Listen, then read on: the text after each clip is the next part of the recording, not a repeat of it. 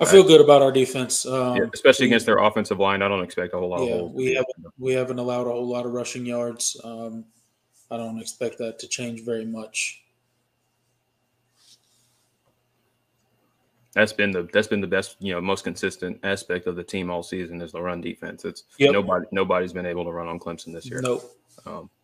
I think the best rushing performance that anybody's had was Wake Forest, and I think they ran for 110, but on like 40 carries. So right, it was like 2 yards, terrible average. Yeah.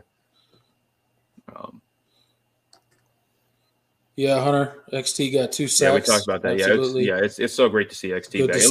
It looks like he never left. Clear the. And it makes me happy they didn't rush him back because we want to see. I mean, obviously the defensive line has played really well without him, and now it's just as long as those guys stay healthy. I don't know of any front right now that offensive line that's especially within the conference that's going to be able to hold up. Yep. JT, I'm a Clemson homer. I love my Tigers, but they need to be more consistent. Is all I'm saying. Yeah, absolutely. We'll get there. Yeah, I think this we're team is trending in the building right up direction. Yeah, I think we're a team right now that gets a little bit better. Every week you can see growth in this team. Not that we play our best game, every week. Obviously, this was not our best game, especially on offense. But I think you can see a progression throughout Clemson season, and you're not seeing that with every team. So I think it's okay. We can all be honest and say this is not a national championship team right now.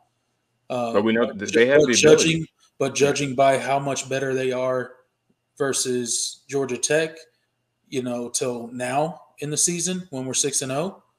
There's a big difference, right? So carry that out through a whole season. If we continue to get better, we might just be a national championship team by the end of the season when the time comes to actually play the game.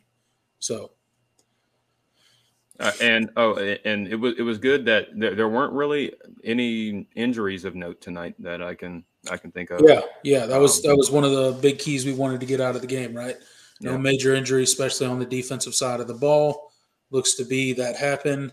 We even got a nice early Christmas present.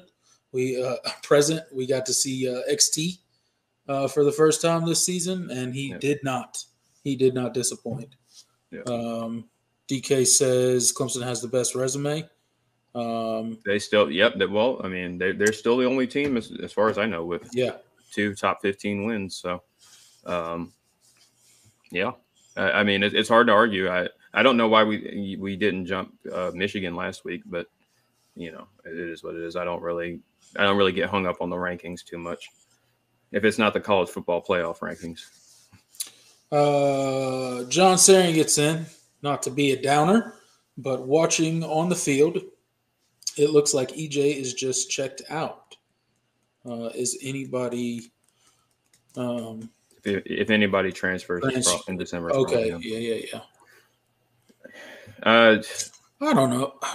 I want to hold out hope, but he hasn't really shown up. It wouldn't surprise me if he transferred, but it wouldn't shock me. But I still, I want to believe that he's there's room, there's a place for him with this offense. And you got to think it's like he hardly played last year. Mm-hmm. And he could just be behind. I mean, he's a junior as far as how long he's been here, but he hasn't played a ton. I mean, he flashed a lot towards the end of his freshman year, but that's the last time he really, really played, right? But last year he was hardly able to get on the field. He was just in and out of the lineup with injuries. So I don't know. Maybe he is checked out.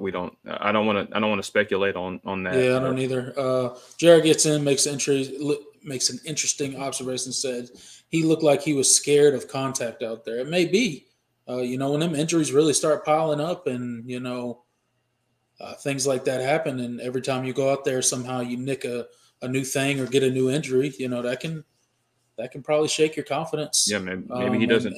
He doesn't trust it. Maybe he doesn't trust himself or trust. He may be completely fine physically, and mentally just fighting that fear of getting hurt again. That's a possibility. I don't think that would be crazy. I couldn't blame him, honestly.